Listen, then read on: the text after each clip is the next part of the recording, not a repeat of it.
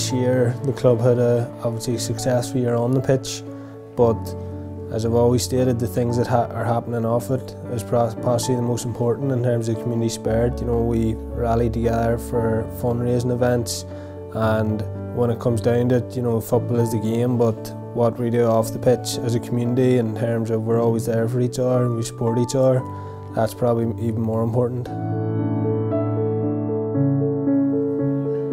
Trillick, to the Donnelly family, it's a way of life almost. It's generational. It was handed down to my father. You know, the pitch, our home pitch, is named after my grandfather, and you know, it's given more to us than we could ever give to the club. Every family aspires to make it a better place for their children to come to, a more receptive place for youth, no matter what age. And you know, mothers and others is a very vibrant part of our club now at the minute. There's a lot of good work going on with the ladies football. Our underage structures are extremely good, and you know, the progress that we're making is just everybody feeding back into trying making Trillick a better place to play football and a better club as such.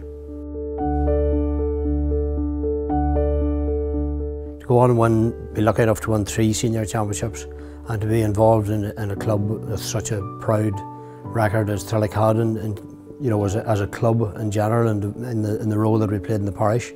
And like, I mean, really the icing on the cake was to captain the team to win a senior championship in 1986. It really was probably the highlight of my footballing career.